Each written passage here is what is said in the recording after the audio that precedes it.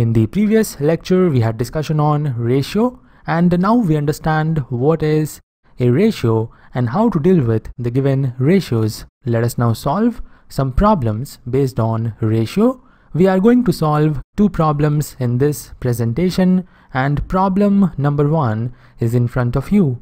According to this problem, A ratio B is equal to 3:2, B ratio C is equal to 5:4, and C ratio D is equal to 3:7. And we are required to find A ratio, B ratio, C ratio, D. And the first thing we will check is if we can have A ratio, B ratio, C ratio, D directly or not.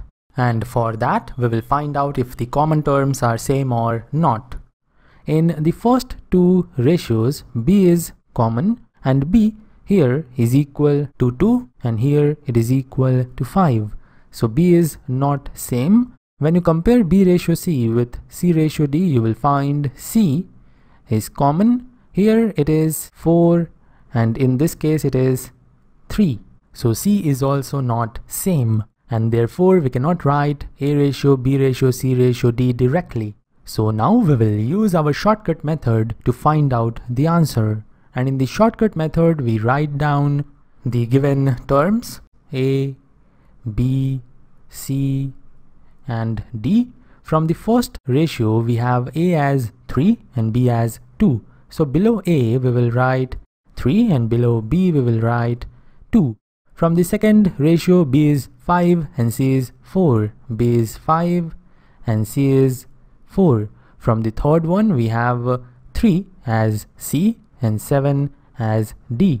So below C we will write 3 and below D we will write 7.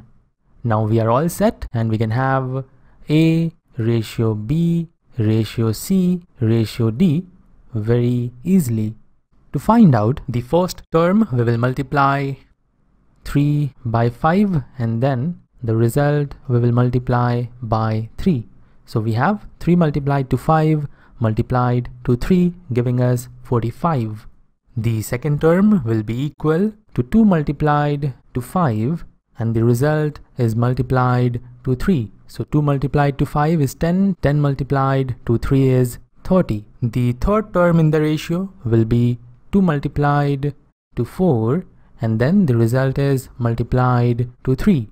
2 multiplied to 4 is 8, 8 multiplied to 3 is equal to 24. And the fourth term, it is equal to 2 multiplied to 4 and the result is then multiplied to 7. This will give us 56. So this is our answer. So remember this pattern and you will easily have the ratios when there is problem like this. So this is it. Now we will move on to our problem number 2.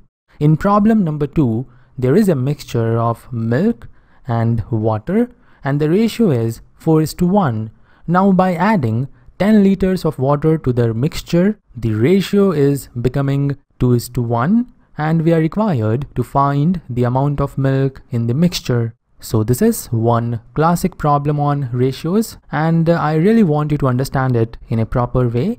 According to the question, we have milk and we have water. We have milk and we have water and the ratio of milk to water is equal to 4:1. Now we already know that this ratio is written by eliminating the common factor, but we want to find out the amount of milk and the amount cannot be correct without including the common factor. So it is a must to include the common factor and I will say the common factor is x. So we will have amount of milk ratio amount of water equal to 4 times x ratio 1 times x, which is x. Now here we have included the common factor and therefore 4x is the actual amount of milk and x is the actual amount of water before adding 10 liters to the mixture. I hope everything is clear till this point. Now we will move on and we will add 10 liters of water.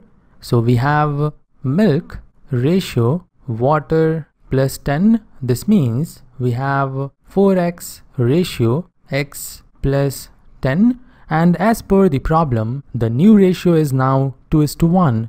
So this should be equal to 2:1, and we can write it as 4x over x plus 10 equal to 2/1.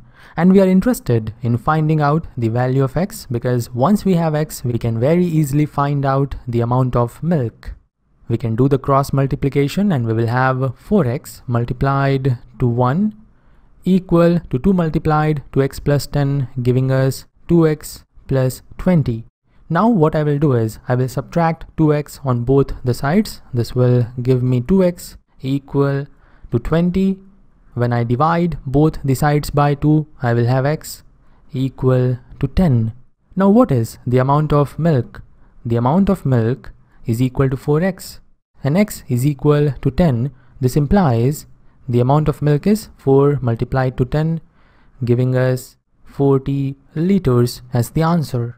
So I hope you now have the clear understanding why this common factor is very important in case of ratios. So this is all for our problem number 2, and now we will move on to our homework problem.